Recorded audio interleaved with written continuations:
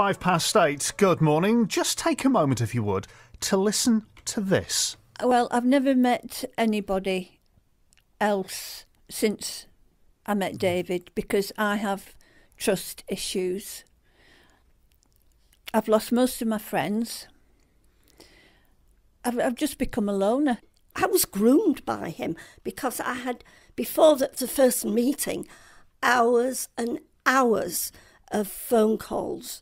He loved me, wanted to marry me.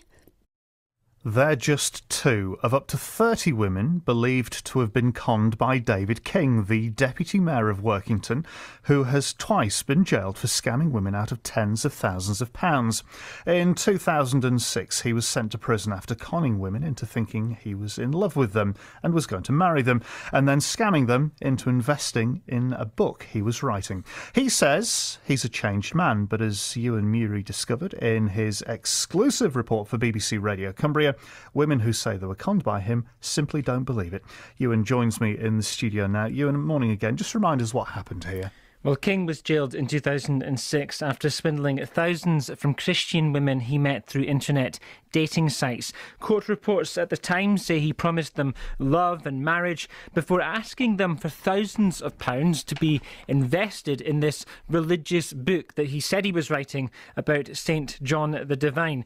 It was, in fact, a real book, but it was published by him, and it never made a profit. Well, this scam was exposed by BBC Watchdog at the time, which led to his conviction. And then after his release, he moved to West Cumbria and got involved with local politics. But since becoming Deputy Mayor, his criminal past has been thrust back into the spotlight. And that's because there was an article last year where he said he was a changed man who'd paid back every penny. That's true, he did say that, and it was in an article on the BBC News website. But the reality is, Mike, he's paid a limited amount of compensation, and just 2 women were involved in the court case, but it's believed up to 30 may have been targeted. One of them was Susan Ghosh in Batley. She's still £2,500 out of pocket. Now, she spotted this article on the BBC News website, and in her first ever broadcast interview, she told me about how he got her to invest in this book during their second date. By this time, he loved me, wanted to marry me. He wanted me to invest £2,500, and he was giving me this certificate. He made it out as though it was a great privilege to be one of the investors because this book was going to make so much money. And I was groomed by him because I had, before the first meeting, hours and hours of phone calls. He just couldn't stop phoning me. How did it feel to have so much attention heaped on you by this man who seemed quite important, quite intelligent? Oh, I was really falling for him before I ever met him. I can't understand myself now as how I was so taken in by him. He was very charming. He did have charisma. Even though he was grossly overweight, he was very attractive. He was this good Christian man. How did you feel after you gave him money? Well, I was slightly apprehensive. I didn't think my bank account would take £2,500. So I said, well, I'll give you £1,000 and the rest I'll give you some months later. And I gave him the cheque for £1,000. And he said to me, look, just give me the other cheque without the writing on it. I put the signature and just in good faith. And the terrible thing was, a week later, I realised he'd filled in the second cheque and my account was emptied. And he never gave me that cheque back. And he was always going to. He always had so many excuses. He could get you to believe anything. And the relationship carried on. And then I saw the Watchdog programme. My son one day just rang. He said, turn on BBC One and watch Quick, Mum.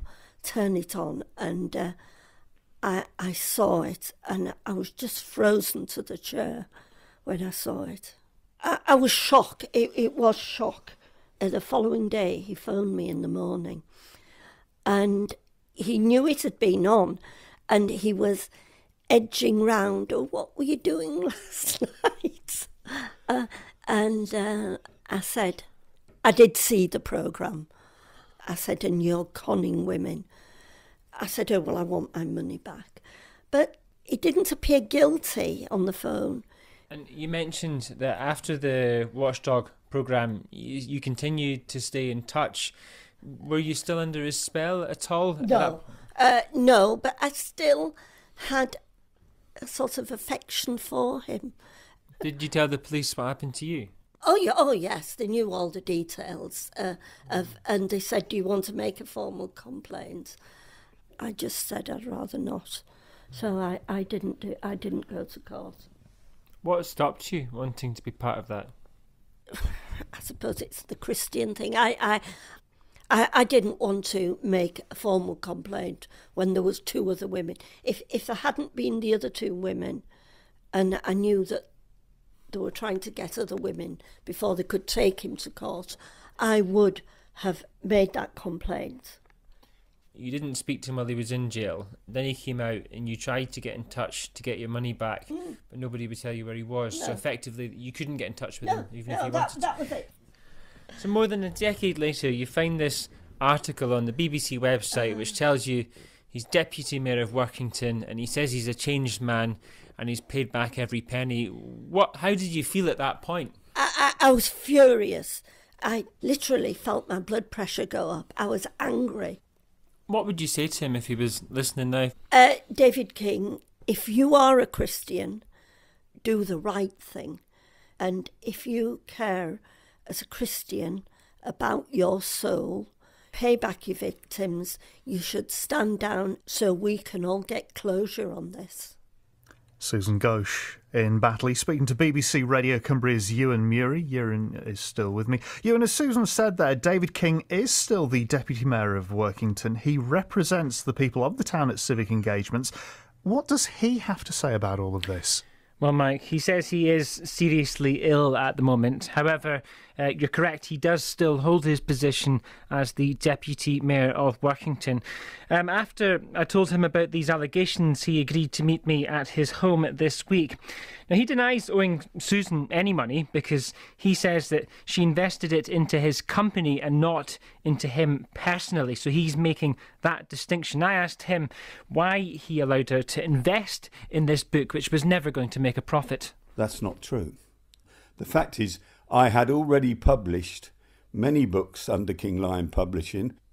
So how much money has Susan Ghosh made from her shares in the Revelation, if it's made a profit? I didn't say it had made a profit. I said it potentially could have made a profit. You pled guilty to 4 charges of obtaining money by deception from 2 other women in relation to this same book. Why should we accept Susan's investment was different? No.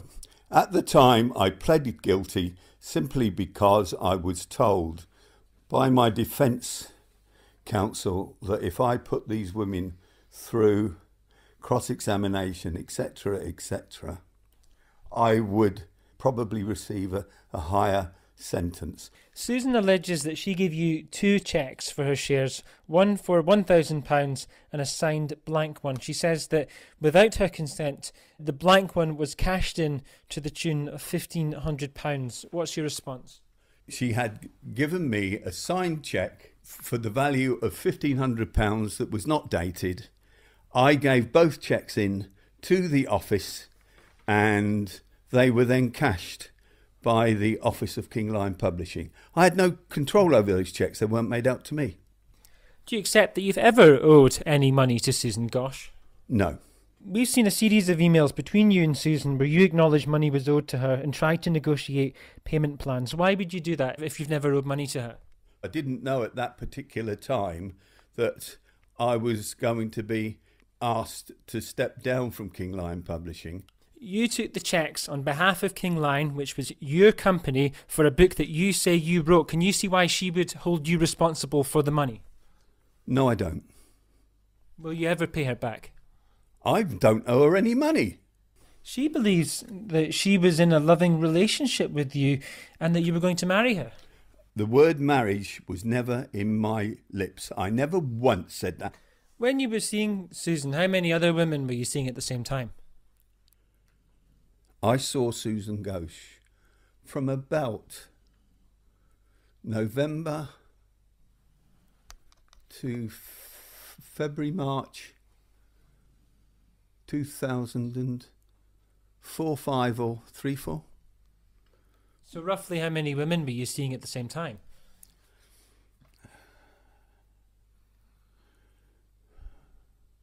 Actually seeing. Yes. At the same time as when she believed that you were engaged? I think at the time I was seeing 2 other women. By the way... Did they all know about each other? Well, they all knew that I was dating via the internet. Knowing that all of this was in the background, you injected yourself into public life. Can you see how that would cause your victims more hurt and distress? I put myself into public life in a very low manner, which was nowhere near where either of them lived. Would it have been more considerate to go away and lead a quiet life so your victims would never have to hear your name again? Well, as far as I was concerned, they wouldn't have heard my name again. Knowing how distressed Susan and Anthea are, is it not now time to stand down? Why should I stand down? I have no reason whatsoever to stand down. I'm a decent, law-abiding citizen who is working to the best of my ability for the people I represent.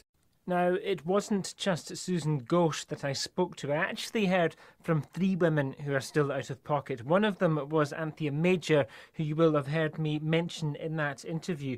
She gave King £1,800 but was only repaid £900. When I told Anthea that David said he didn't believe he still owed money to her, Susan Ghosh, or the third woman, she was just incredulous. Would the 3 of us be fighting our corner if we'd been paid? I am telling the truth, and Susan is telling the truth, and so is Monica. David King has not paid us back, and he does not deserve to be Deputy Mayor of Workington. And I also think he should retract this article, his statement of saying that he's paid everybody back, because he hasn't. He knows he hasn't. That's BBC Radio Cumbria's Ewan Muri bringing us his exclusive report. Now more than